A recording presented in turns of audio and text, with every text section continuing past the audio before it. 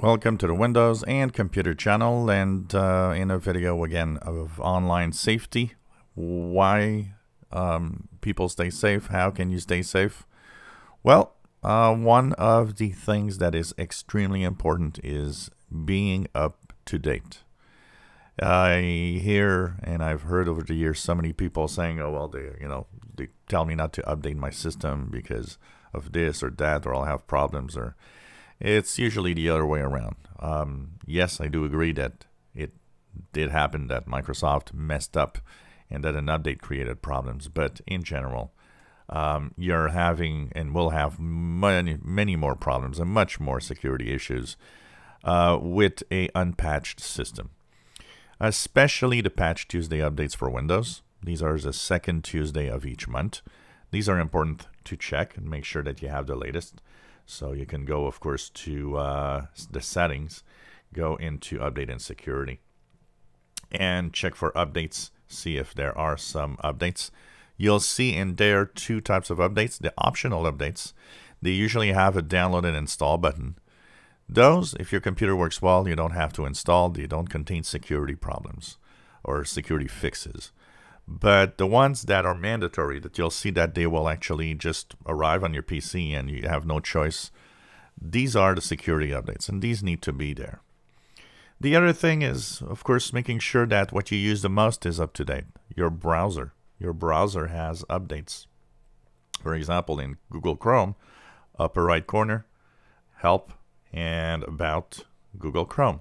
Make sure you add the latest version. Right now, you see I have an update. A lot of these updates have security fixes in them. So make sure that you actually update your browser for the latest version available to stay safe. And this mitigates the problems.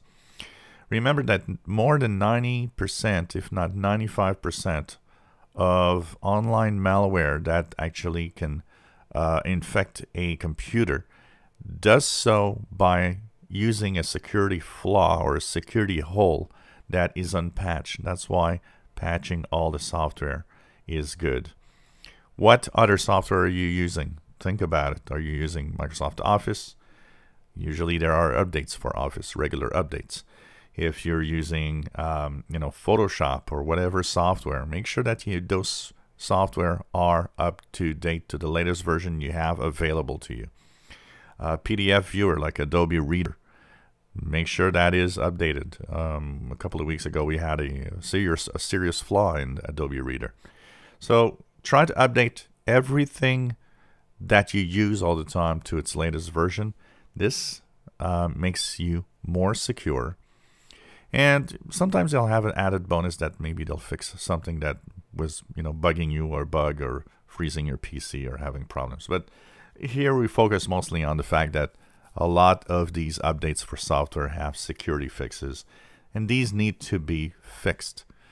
Once these are fixed, you are quite safe. And, realize that I haven't talked about antivirus because we're not there yet. That's not, for me, the way to stay safe. Way to stay safe is somewhere else. What you do and updating your system. If you enjoy my videos, please subscribe, give us thumbs up. Thank you for watching.